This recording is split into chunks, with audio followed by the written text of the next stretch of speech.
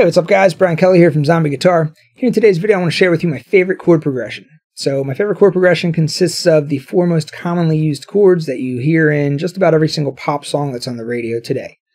So the most cliche variation of these four chords is known as the 1-5-6-4 chord progression. And then the second most cliche variation of these four chords is known as the 6-4-1-5 variation. So my favorite chord progression, it does consist of these four chords, but it's not either of those two super cliche variations. I have nothing against those cliche variations of these four chords, but that's just not my favorite chord progression. My favorite chord progression arranges these chords a bit differently and in a way that you probably don't hear quite as often. So I have a very specific reason as to why this chord progression is my favorite. It has special meaning to me, and in this video I'm going to share that with you. I'm going to share with you also what is meant by all this 1 chord, 5 chord, 6 chord stuff. And also at the end of this video, I'm going to give you a video backing track that allows you to jam along with this chord progression. And I'm going to give you a fretboard diagram on the top of the screen and chord charts that change as the chords change. So you have a visual aid to practice and jam along with as you jam along with the backing track. So if that sounds interesting to you, stick around.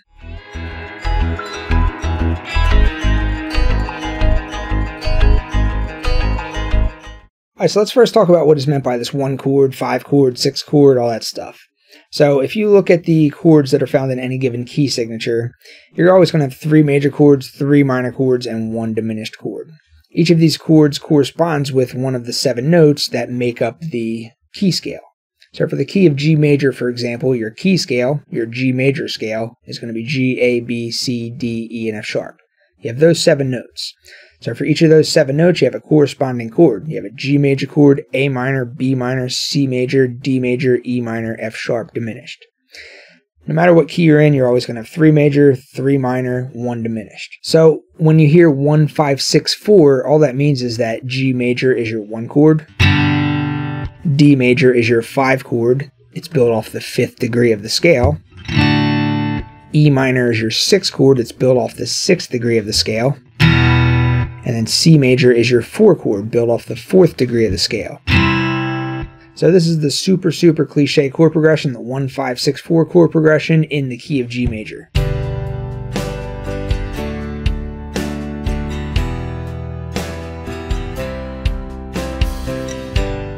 So that chord progression is super common. I'm sure you've heard it before. It's used in thousands of songs.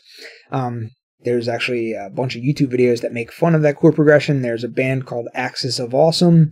They made up a song that's called 4 Chords, and they just play like 100 songs right in a row that uses that exact same chord progression. Super common, super cliche. It works though. It's just one of those chord progressions that just tends to work, and I don't know, that's how you make a hit song. If you want to make a hit song, do a 1-5-6-4 chord progression, you're probably going to get on the radio. It's that common.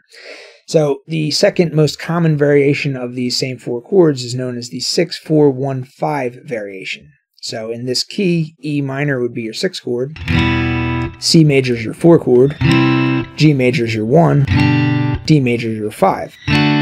So that sounds like this.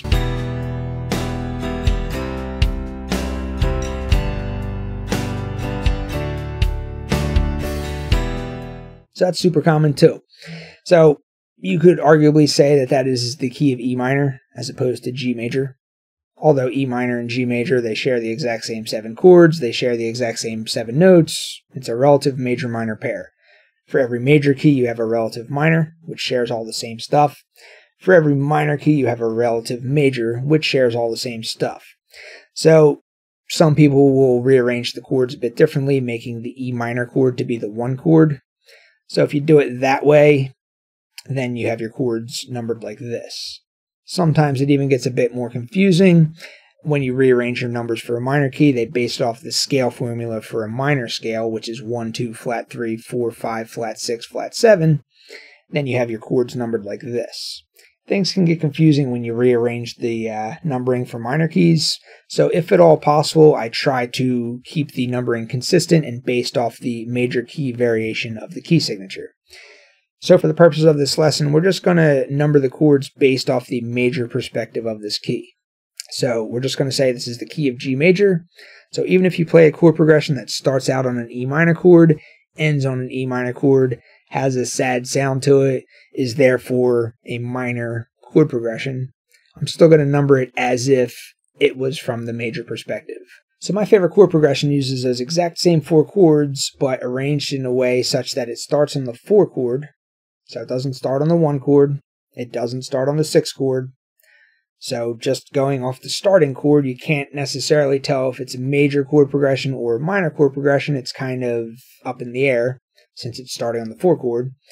So it starts on the 4, it goes to the 1, it goes to the 5, it goes to the 6, and then it just keeps repeating. So it sounds like this.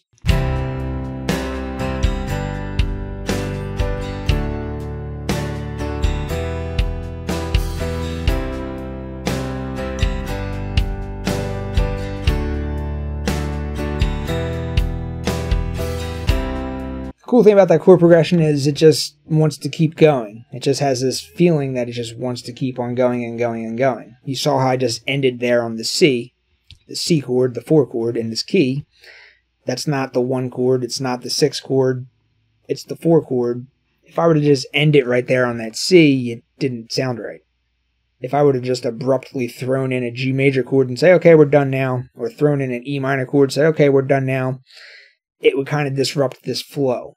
So starting on the 4, moving to the 1, then to the 5, then the 6, it has this just looping feeling that just I don't know, that's the best way I can explain it. It just keeps on going and going and going and going, and that's one of the reasons I like it. So it also has like this mixture of happy and sad to it. So it's not necessarily a G major chord progression. It's not necessarily an E minor chord progression. It's a little of both. It doesn't start on the G major. It doesn't end on the G major. It doesn't start on the E minor. It doesn't end on the E minor. So you can't really say that's definitely G major. And you can't really say that's definitely E minor. It's kind of just up in the air. So could be major, could be minor. It's a mixture of happy and sad. It has this looping effect to it. All right, so just a quick backstory as to why I like this chord progression so much and why it has special meaning to me. So in 2011, I was at a fish festival with my cousin Kristi. So I wasn't really a big Fish fan prior to this festival. I'd seen them live a few times, but they just never really did it for me. I just couldn't get into them. But after I went to this music festival, something happened, a switch flipped in my head, and I was just a gigantic Fish fan. I've loved Fish ever since then. To this day, I'm still a big fan of them. My cousin Kristi, biggest Fish fan I ever met. She was at like 180 shows or something like that. She knew so many facts about Fish. There's a thing with the Fish following. They study.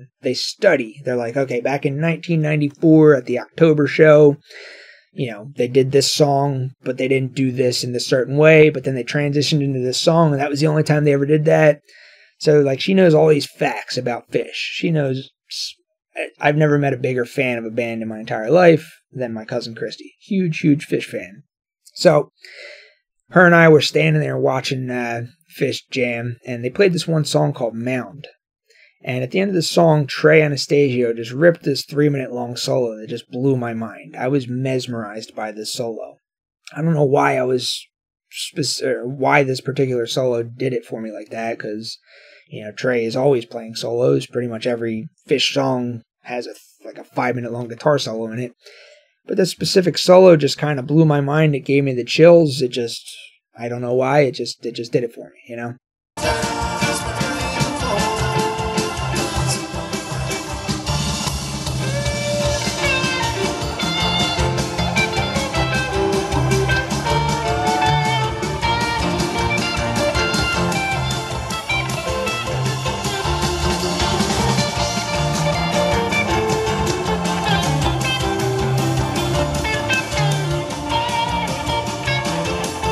But my cousin Kristi, she pointed out to me, she's like, well, that's the only time that Trey ever did a guitar solo at the end of that song. Normally that song has a keyboard solo at the end.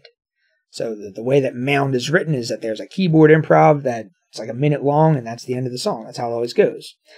I went and I listened to 50 different older versions of the song Mound, all these different live versions. I couldn't find one single version that had a guitar solo at the end. So I happened to witness the one version that had a guitar solo at the end out of all of the previous versions. She told me that the reason he did that is because he made a mistake. And he made a mistake, and then he got mad. So as a result of him getting mad, he just ripped a really, really awesome solo. I didn't notice that he messed up. As far as I could see, Fish they didn't make a single mistake. They were flawless. But apparently Trey, his timing was off a little bit or something like that. And after I went back and listened to this version of the song like 10 times, it took me like 10 times of listening. I was like, oh, okay, minor little mistake there. Like super minor mistake. I would have never noticed it if she wouldn't have pointed it out to me. But apparently Trey Anastasio made a mistake at this live version of the song that I happened to see. His mistake caused him to play this really awesome guitar solo that blew my mind. I was like 5 feet away from him at the time. I thought that was pretty cool. So the reason that this chord progression and this song have such special meaning to me is because my cousin Kristi actually passed away. So she passed away a few years ago, and I'm not saying this because I'm not trying to bring the vibe down. She wouldn't want sad vibes, so please don't leave any comments like I'm sorry for your loss. Just don't do any of that. She wouldn't like that. That's not what this is about. I'm making this video as kind of like a tribute to her because she was such a big Fish fan, and this particular song had such an impact on me. And, you know, when I go and I actually went and tried to figure out why I liked this song so much. Why did I like this solo so much? And I listened to, I figured out the chords of the chord progression. And I was like, oh, okay, it's just a 1, 5, 6, 4. He's just using the 1, 5, 6, 4 chords, but just arranged in this way that I'm talking about. And that's pretty cool, you know? So she pointed this fact out about Fish to me, and then it made me go and kind of study what was going on in the chord progression, which I've come to realize is just a different variation of the 1, 5, and 6, and 4 chords, which I'm now sharing with you guys. And every time I hear this chord progression, or every time I play this chord progression, it just kind of reminds me of my cousin Kristi. It just brings back memories. I remember that festival. I remember that specific moment. I remember her telling me, you know, this fact about Fish. It's just it has meaning to me, you know? So Kristi wouldn't want you to, you know, leave sappy comments or anything like that. But what she would like is if you guys jammed along to the backing track that I leave at the end of this video, you know? If you decide to jam along with the backing track at the end, I'm at the point now where I put a video out on YouTube. I get a couple thousand views, maybe like 3,000 views.